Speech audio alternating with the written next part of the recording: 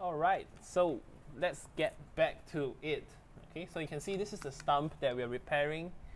Okay, and this is actually quite a big stump, right? It probably weighs about 10 kilos. So this bow tie is too small for this thing, okay? So if you want to really repair a big stump like this, please make sure you get a bigger bow tie. But I'm actually making this video for one of our first customers, one of our home study students, and that's Sean. Hi Sean.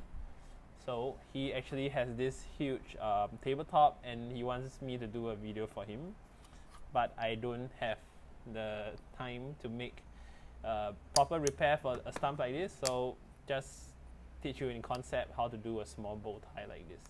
Okay. However, it would still work because, well, the bow tie is meant to prevent the lock from splitting further in this direction. So first thing you gotta do is to mark out the stump. I'm gonna use a pen here because I realized you guys couldn't see the thing very well. Make sure you use the correct side of your material. If not, your bow tie might be, the tracing has to be on the top, right? Because that's the part you're going to see. You want to put the neck of your bow tie on the crack. You don't want to bow tie like that. That's going to first look ugly. Secondly, functionally, it will make zero sense. Okay, the bow tie the neck has to be on the line, so that right coming out here, there's a taper. Okay, I'm just gonna move on with this and try and bow tie this. Trying to describe it out as clearly as possible.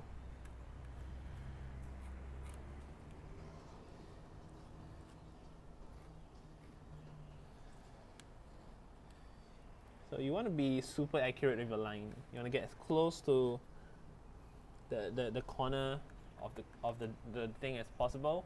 If you draw it wrongly, then you're gonna have to put it back a lot of times in order to get the right fit, and that's gonna slow you down. Okay, so trace accurately and then never look at the tracing again. Okay, very good. So I'm gonna start chopping now, and here you can see the scribe, the pen mark. So for very accurate chiseling, you want to adopt a technique that looks like this. Let me zoom out and show you. Okay, so most of the time when you're mortising, you tend to hold the handle like that and you'll be chopping, right? Here we're going to do some detailed chiseling. So you actually hold your chisel on the knife itself. Okay, this doesn't come very intuitively for everyone, but I want to show you why right now. Okay, so you can see here we are trying to cut this.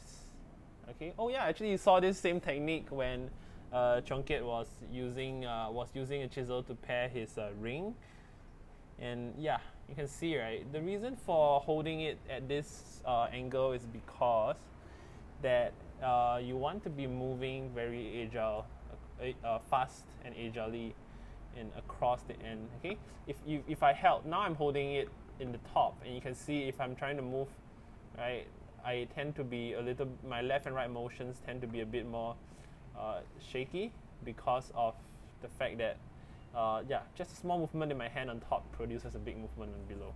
Okay, secondly, you hand rest your hand.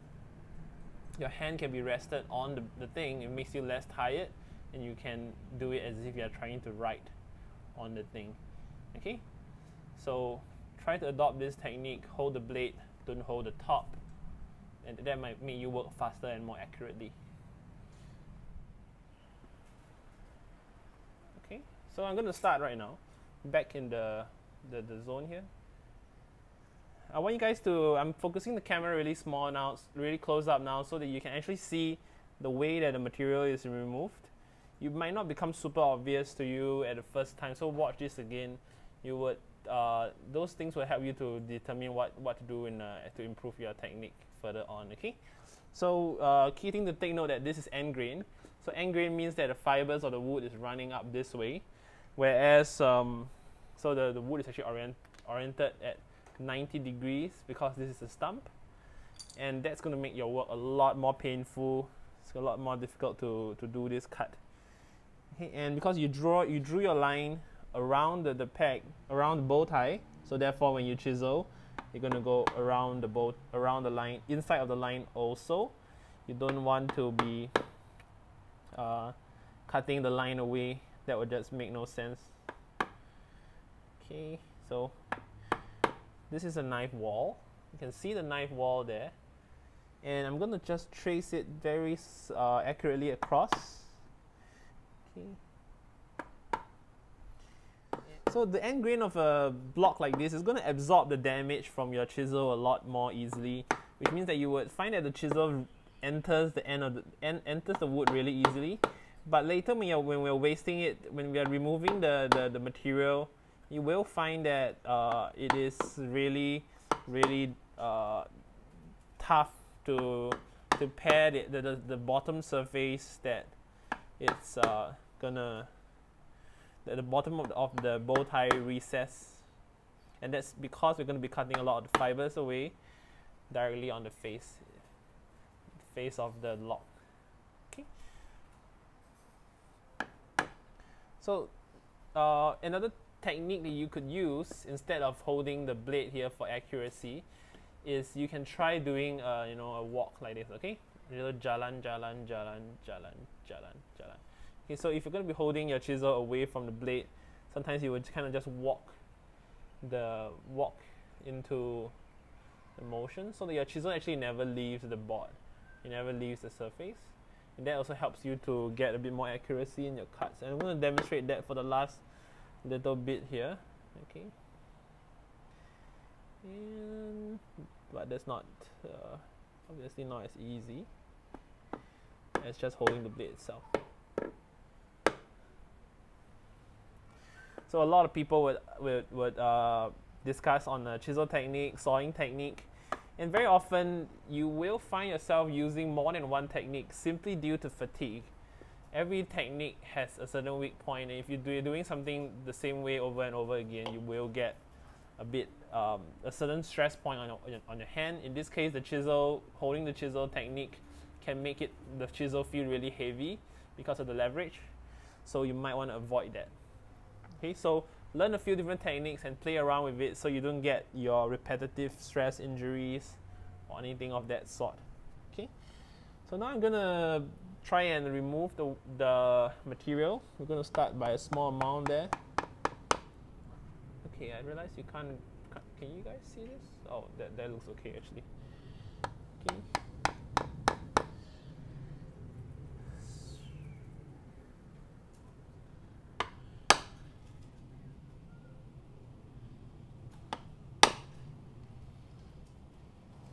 So if you watch my first chisel video, I did explain about the bevel. In this case, we are going to be, let me draw a little picture here. Let's just shift the little thing here. Okay, so let's look at the surface of the material. Let's say this is the surface of the material. Your chisel is going to come in like this. Okay, hold on, let me just draw it on this side. Okay.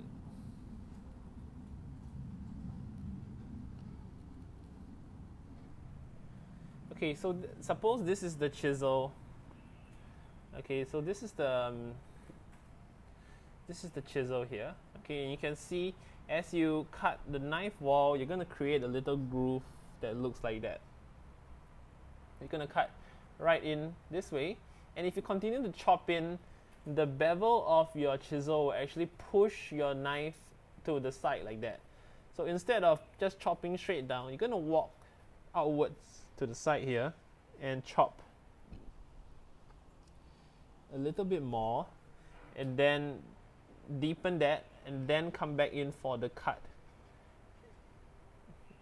Okay, I'm going to show you what that looks like in real life now so that you can have a better idea.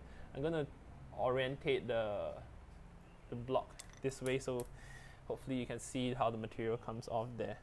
Okay, so here we are doing the deepening cut. You can see the fibers on this side compressing towards this end. Okay, it's actually quite flexible because it's end grain.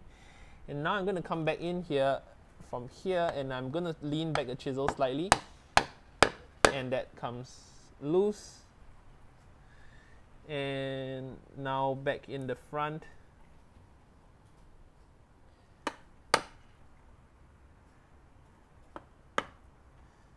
You can see the little wedge shape comes out, and you can see the slot is in a sort of a V shape like that. Okay, it's vertical here, and then on the outside here is vertical. You're gonna do that around the entire edge. So this is kind of like coloring the edge of a piece before you color the center. Okay, and this is the technique that will give you a high degree of accuracy on the back of your on the outline of your bow tie. Okay, if you don't do it like this, right, and just start mashing it straight down, you're gonna find that your chisel is gonna be pushed into the line, and that's not going to turn out very well for your result. Explaining. So this is actually not something that is not the same as what you would have in a mortise, because most mortises are cut on the face of the material and not the end of the material. And chopping a bow tie on the end of a material is actually not that common. But I'm doing this video purely for Sean's request, where he has an end grain slab that's going to be that require this operation. Okay, so if you're doing this on a regular tabletop, you will be cutting into face grain, side grain, which is much easier to cut, and also but has a sort of a directionality to it.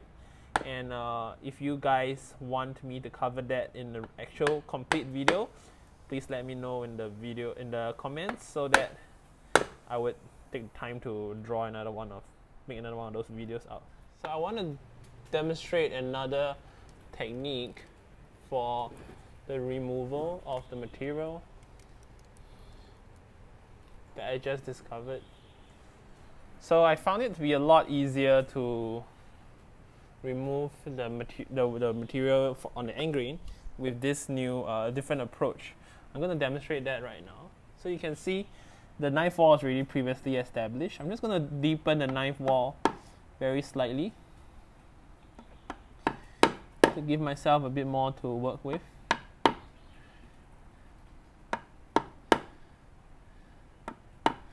Okay, so once the knife wall is established, then you take the right side of the chisel or the outside of the chisel, right, whichever side it is, and you're just going to pare off the end grain over there. This turned out to be much more efficient in this case. Can you see that? Okay, I'm going to go a bit deeper now.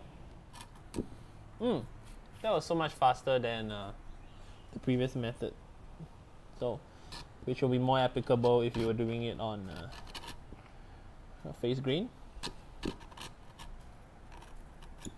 As you can tell, it's actually my first time doing this on end grain, so lots to learn.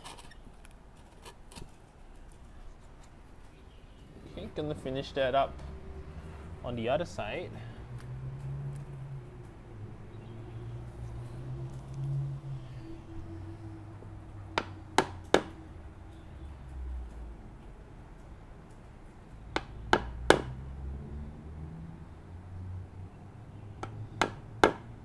So now I run a risk of actually pairing outside of that. So I'm going to turn it around so that I'm pairing towards the inside of the bow tie, so that I don't make a mistake and flop it off.